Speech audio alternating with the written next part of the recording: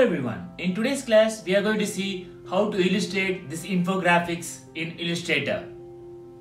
To illustrate this infographics image, I am going to use more tools in Adobe Illustrator. So I have planned to release separate video while illustrating this infographics image. So in today's class I have taken a separate part created using Shape Builder tool and Direct Selection tool. So let's start.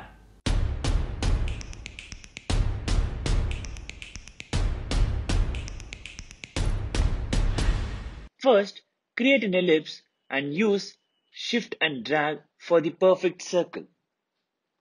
Then, create a rectangle and use Direct Selection tool to adjust the rectangle shape.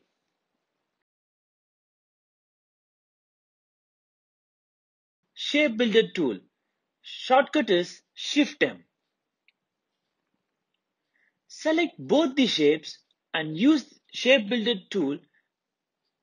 Click and drag the unwanted area. We got the shape. Next, we have to adjust the curves. Click the Direct Selection tool and select the point. We will get a curve option. Drag it, you will get the curve.